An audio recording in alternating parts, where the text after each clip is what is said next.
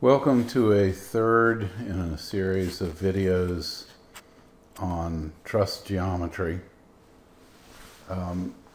This particular video is going to focus on a variation of parallel chord trusses, which I'm referring to here as hero trusses. This is a term that I heard in a lecture by someone who had designed some of these trusses. I don't know that it's a standardly accepted term, but it's kind of expressive of the general form of the trusses, so we're going to use the term here. We're going to discuss, first of all, selective variations in truss depth as a way of responding to where the worst moments tend to occur. And second of all, we're going to do some analogies to beams, because we've already talked about this issue as in regard to beams. So if we have a simple span between this point and that point, we have a moment diagram that looks like this. If we have three supports, we can do two simple spans, one here and one there, producing this fundamental parabolic variation in the moment diagram. If we take those two beams, though, and we make them one beam that's continuous over that center support, like so, then we get a negative moment near the center. So the deflection curve for a single simple span beam looks like this. Two simple span beams will deflect like that. But if these two ends are in essence welded together or continuous across here, then we have a smooth continuous curve relative to our deflected shape. The beauty to this is we get much lower deflection when we have continuity over the middle support than when we have simple span beams. The downside is that we end up with a negative moment at this point, which means tension on the top, compression on the bottom, and that negative moment is essentially equal in magnitude to that positive moment. But it's occurring over a fairly short distance, and there are things that we can do to address that in a fairly economical way. So we talked about a situation like that in the case of steel beams spanning over roads. In this case, we have a support down the median, basically a continuous span from one side to the other with this intermediate support. That produces this large negative moment, which has been responded to by making this plate girder deeper near the middle. Interestingly enough, for the purposes of fabricating this bridge, it's been broken down into a piece that goes from there to there, which gets transported to the site, and then the rest of the beam is off on this end and off on that end. But basically, in essence, where special things have to be done to this plate girder to account for this need for greater depth and greater moment capacity, all that's been done in this one segment, and then the other two segments are basically simple flat plate girders. So this is a situation where we do something special just in that zone where we're trying to deal with that negative moment. We can do something similar to that with trusses. So here we have a parallel chord truss that is fabricated as a single truss unit and put in place, and it would simple span from that point to that point. But we can reduce deflection and make it structurally much more efficient if we can make the truss deeper and continuous where this support and that support occurs. So here we have these additional elements that are fabricated, and they bolt on each side of that original planar simple span truss. So they bolt here, they bolt there, they bolt there, and likewise on this side. And by the way, the origin of the term hero is this sort of looks like a person with these outstretched arms working in compression.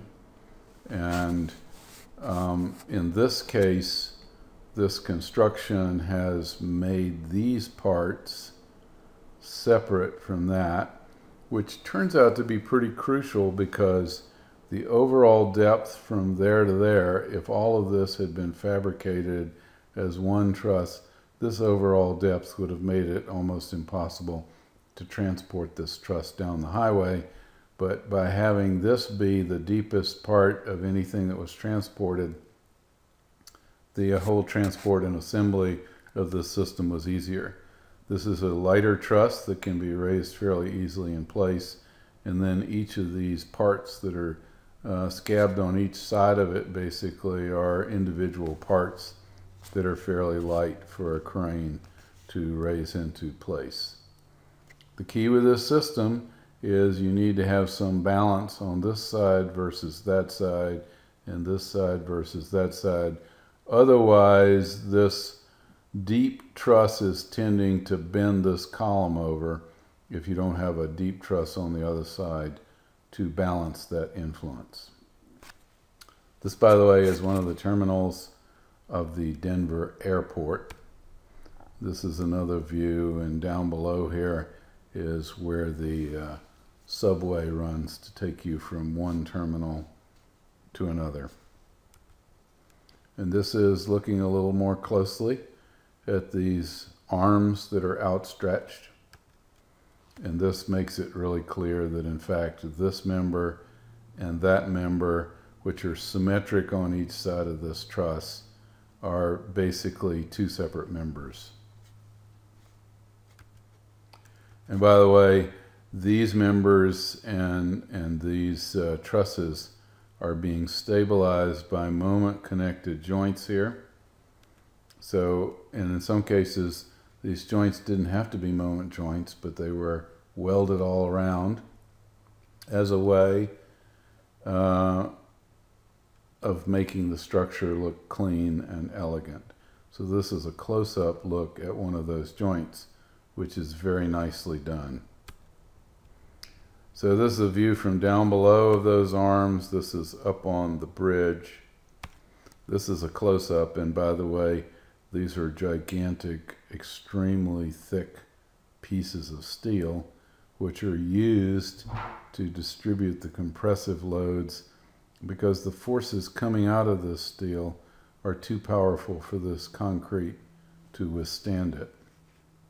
So these are classic plates like the ones we sized at the base of a column, except in this case, the forces that are being transferred here are more nearly horizontal than vertical.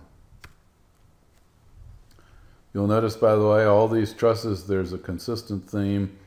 They are all moment connected because they're connected top and bottom to these verticals. So this entire system is stabilized as a rigid frame of tubular elements and deep trusses. This is just a close-up. These trusses come to rest on these fins. So these fins were pre-welded to the columns. The bottom cords of the trusses just rest on top, and there's a field weld at that point that makes the connection between that plate and the bottom flange, or the bottom cord of that truss. This is another version of this kind of structure where the truss gets deeper at the support point, and there's a balance of material always about the support point to make this more nearly like a moment connection for supporting this portion of the structure out between. This is part of the Civic Center in the city of Baltimore. Now, in a sense, they're showing this little cantilever here, and you can think of that as a little cantilever there. This cantilever is not exactly optimal for this end condition here, where it's just hanging off one way of thinking of it is the optimal cantilever, double cantilever, is about 20.7%. Here we have 4 bays and 1 and 1. So this 1 bay is 1/6 of the 6 bays, which is more like 16 or 17%, which is a little less than optimal, but it ends up being optimal in this zone. So in fact, it overall works pretty well.